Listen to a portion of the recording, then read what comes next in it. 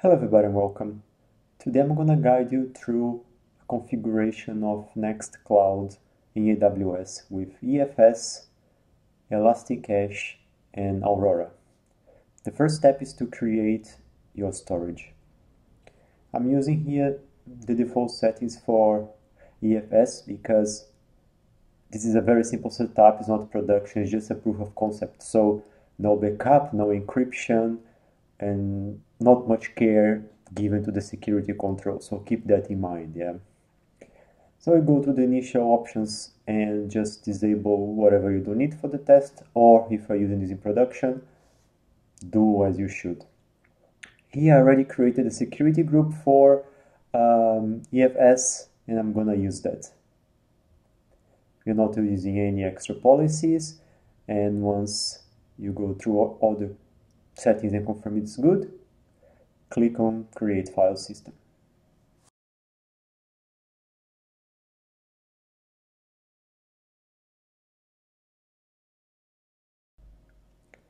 I had to try Redis a few times before finding a configuration that works. Basically, Nextcloud is not ready to operate on a full multi-master cluster, so we're not going to use cluster mode. If you try that, you're going to see on Nextcloud logs that it gets lost when the cluster master head replies with the command to tell Nextcloud to retrieve data from a specific server. The application doesn't know how to deal with it. I'm using here the smallest instance type, and 2 replicas multi-AZ is fine, but not a real cluster. Keep that in mind, yes. So not a sort of a multi-master cluster. I already have a security group ready, and everything else is fine. To save money, I'm disabling backups, but if you're gonna use it in production, you will want it. You also want to tag it. While it creates, then we can go and prepare our database. To begin with, we click Create Database. Let's pick Aurora, and let's go for serverless, fully managed mode. You have to choose MySQL compatibility because that's what Nextcloud uses. I'll mark serverless for serverless. Give a name to your cluster. I'm gonna call it NCDB cluster. Master username as admin is okay. And let's write this information in a text file just to make our life easier in the future. If you're going through AWS, of course you would use the credentials manager and probably use some CloudFormation templates. You would not do this manually. But for me, at least, it's very important to do things manually 1 or 2 times just to be able to understand what's going on. So write down the master password, username for easy reference.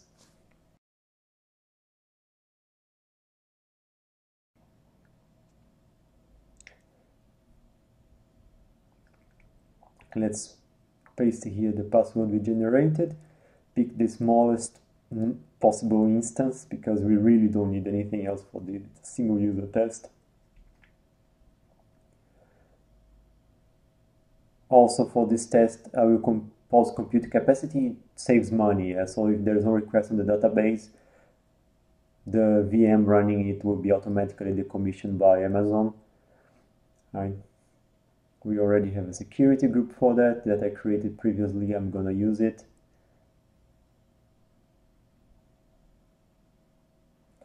What else?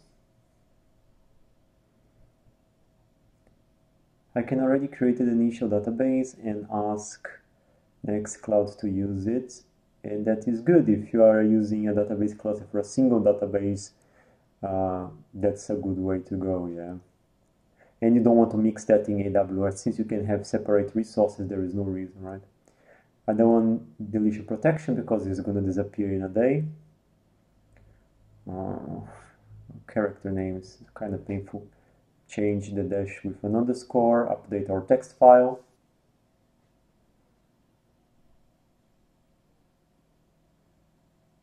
Click Create Database.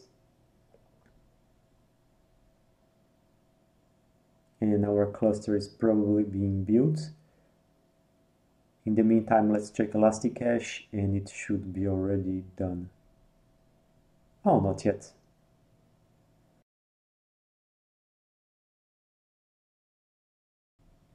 Meanwhile, we can create our EC2 instance and start installing the web server, and well, that's all we need basically in PHP. We do create instance, or rather launch instance. I'm gonna choose Debian because that's what I'm familiar with, but you can basically pick whatever you prefer and adapt the instructions.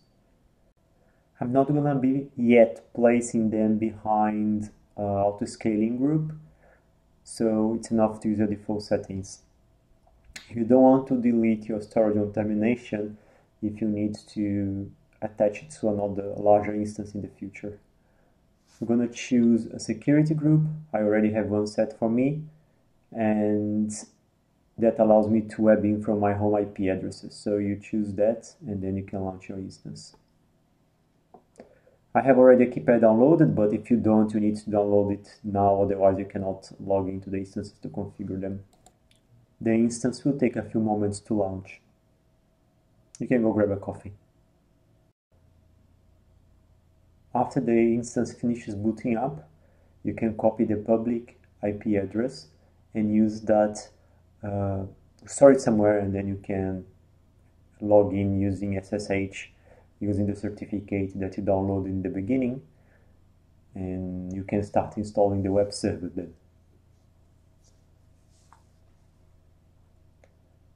Let's update the packages first, because the new images are not created every single second, so there is always something new to install.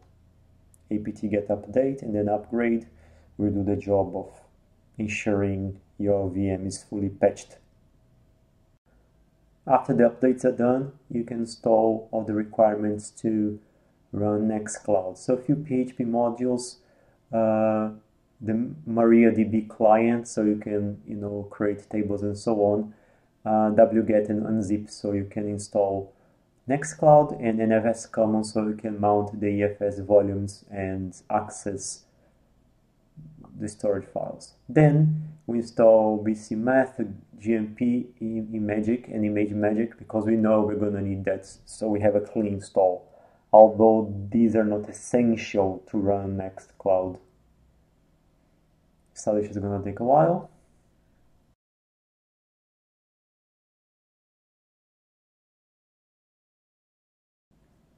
And once it's done,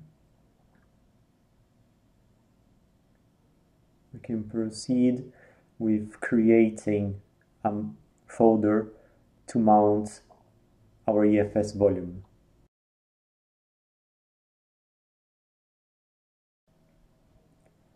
Copy the mount path from the AWS console, and then just issue the command to mount it to the target folder. Just replace the last element of the command with the folder you created for the file storage.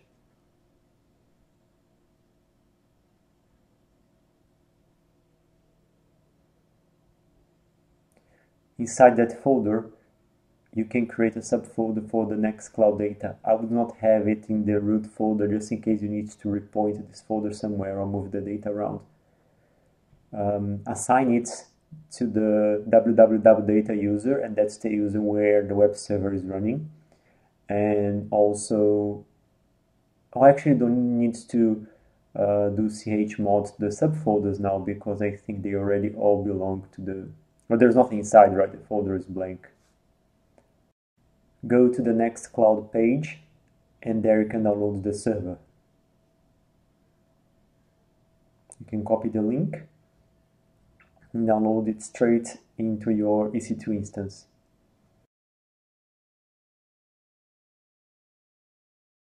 Now we're going to do a very basic PHP configuration. In production, you will want to tweak this better, yes? So just use your favorite editor, go to the folder and to the ini file, and there we're gonna first increase the memory limit. Nextcloud will most probably need more, so let's make sure PHP is not memory starved. And also you don't want people to be uploading files in very small chunks or unable to upload large files. So we will increase the post and upload limits a bit.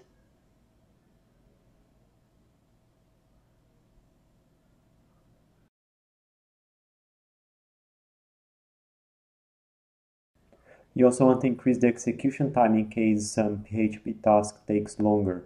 For example, reindexing folders may take a while. Then we need to set a time zone. I use etc, UTC for all my servers, so the log files are easy to compare. Then we can enable and start Apache.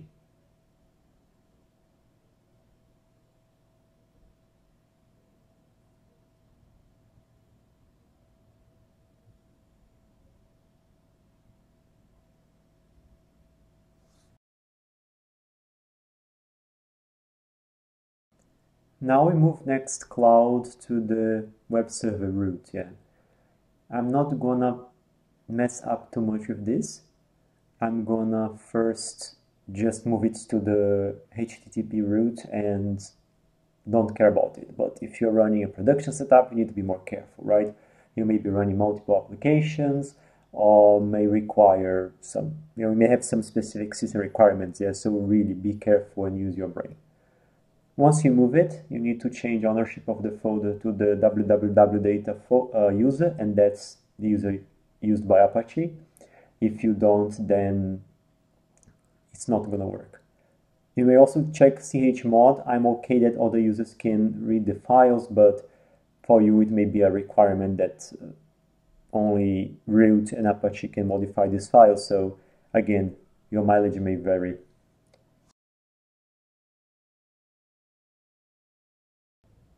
And of course, it's time to just create a configuration file for Nextcloud. So I go straight to sites available and enter the information about my folder and the application.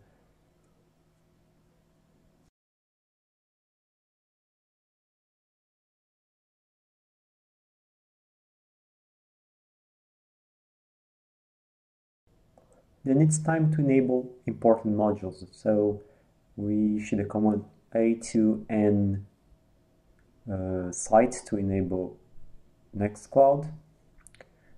Then we do a2n mod rewrite because we are going to rewrite URLs that come. We enable headers because we need to send specific options via headers, and then mime, and so on.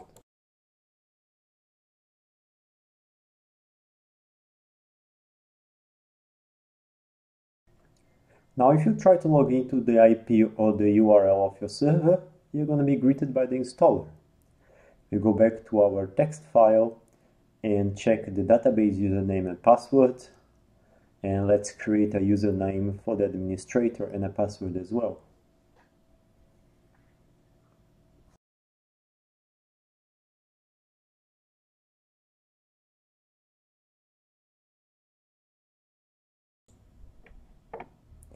Then we can go back and check the folder where we decided to install Nextcloud, and that is pointing to Amazon EFS.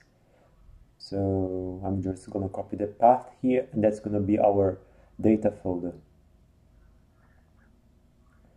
Then we scroll down and we're going to populate the database information from our text file. We copy the administrator username and the password from the text file into the installation window. The database name is going to be the one we defined during the database creation process. And the database host is going to be the one pointed by AWS.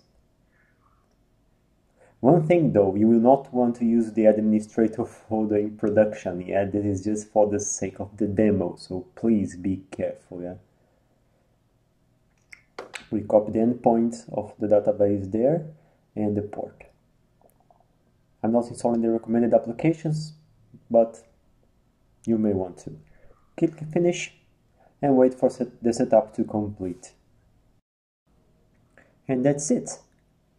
When you see the Nextcloud welcome window, you know that your installation is done. We just need to do some adjustments and of course prepare Redis.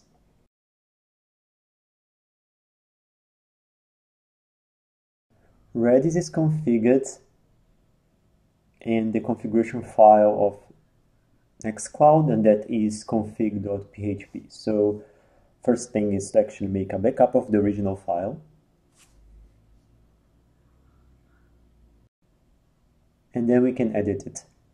The instructions to configure Redis are in the Nextcloud documentation, and they work perfectly. Copy the primary endpoint from the Redis configuration page, including port.